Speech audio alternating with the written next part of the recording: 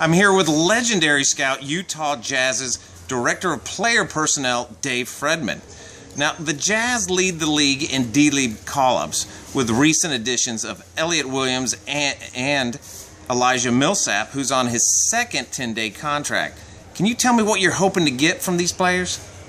Well, you know, every situation's different, and with Elijah, we were looking for a defender first, a wing defender that played hard, and he fit that bill. I mean, we've been watching Elijah very closely this year. Obviously, we've been watching him for a few years, and we had some experience with the Millsaps drafting his brother Paul a few years ago into our organization. So Elijah has come in and fit that role very well, and currently is a rotation player.